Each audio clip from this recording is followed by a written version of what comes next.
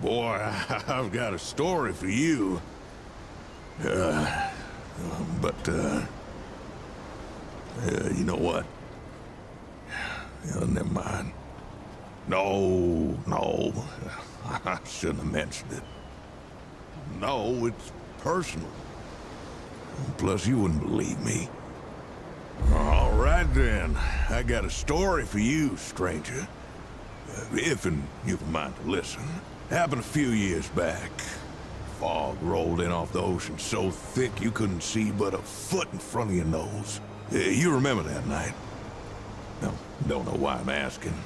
Everybody does. Anyways, I see these rabbits.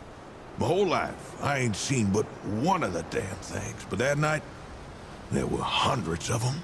Everywhere. All running deep into the fog. My mouth watered at the thought of putting one in my cookpot, so I chased them into the city. Fog be damned. And then I hear this screeching.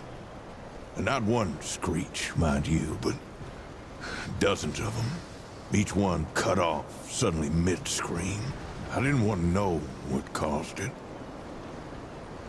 But damned if that weren't coming from where all the rabbits gone. So I crept forward, slow-like. Rifle ready to shoot the first thing I saw. Then the fog cleared. Not in the whole city, mind you, just like this one ring of space. Smack dab in the middle of the street. In the middle of that space.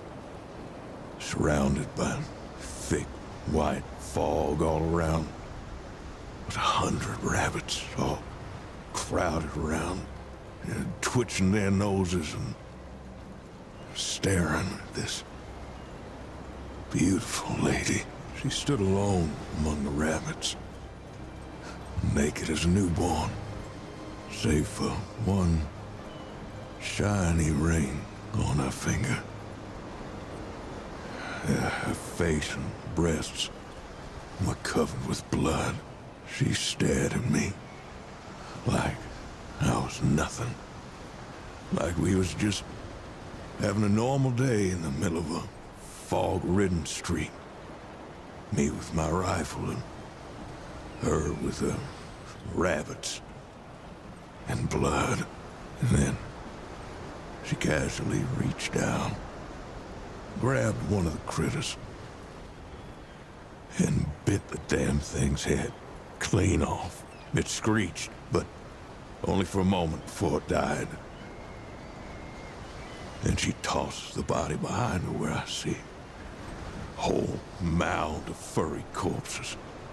She looked at me and gestured with one finger to follow her. And she turned, walked into a nearby building. The whole damn rabbit horde followed her. I don't need to tell you I didn't go too. No, I spun around and ran back to camp as fast as I could. Packed up my things and kept going, running and walking and trudging. Until finally I collapsed on the ground. Brabus was the one what found me. He carried me back here to the ward. Said he didn't see nothing strange. Didn't believe one word of my story, neither. But you believe it, don't you?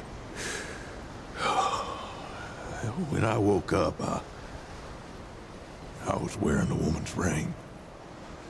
I took it off immediately, but I kept it with me. Not sure why. You're a good listener, stranger. I don't know what this ring is or what it means, but if you're going out there, I don't know. Maybe it'll do something for you. Maybe you'll find something. Or maybe she'll find you. Either way, I don't want it no more. Throw it in the ocean if you want. I never could do it myself.